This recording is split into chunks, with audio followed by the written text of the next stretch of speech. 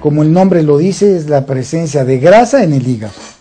Es el depósito de grasa a nivel del hígado. Por supuesto, pues esto no se va a presentar en una persona que no tiene grasa en abundancia en su organismo. Entonces, esto es básicamente una patología que vemos en gente obesa, en gente que sus depósitos de grasa han sido más allá de los habituales, que son abajo de la piel. Entonces, si nosotros tenemos depósitos de grasa ya fuera de estas áreas, pues la principal área donde vamos a tener el depósito va a ser a nivel de hígado. La presencia de hígado graso no necesariamente condiciona un proceso inflamatorio.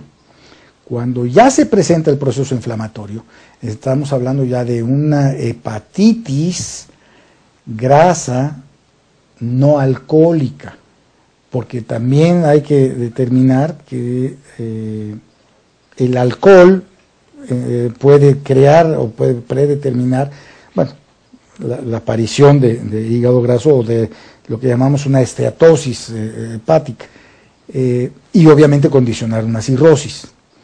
El hígado graso también condiciona cirrosis, también nos puede llevar a la cirrosis. Entonces tenemos desde un principio que hacer el diagnóstico de hígado graso, pues en base a las pruebas de función hepática. Si nosotros vemos alteraciones en las pruebas de función hepática en una gente que no ingiere alcohol, pues obviamente tenemos un hígado graso con una esteatosis y con una hepatitis no alcohólica, que también va a condicionar a la larga una cirrosis.